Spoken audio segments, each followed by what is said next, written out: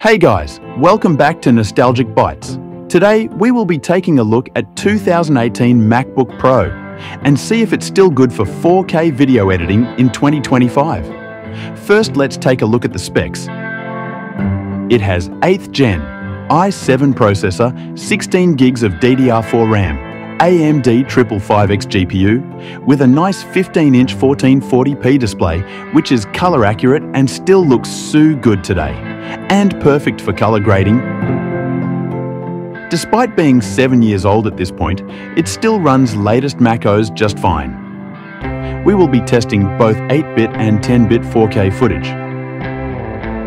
We will be testing editing in Final Cut Pro, Adobe Premiere, and DaVinci Resolve. We will be testing scrubbing timeline performance and how editing actually feels like in real-world usage than useless render times. First, let's test 4K 10-bit footage in DaVinci Resolve.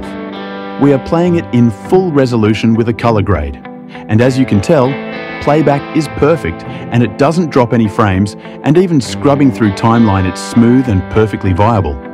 Now let's move on to Final Cut Pro X. It's same case here. However, rendering will be much faster and you can edit multiple 4K clips since Final Cut is more optimized. Well, even in 2025 for light 4K editing, the 2018 MacBook Pro is perfectly viable. However, it overheats and has other issues, so you should keep that in mind. Thanks for watching. Hope you enjoyed this cinematic video.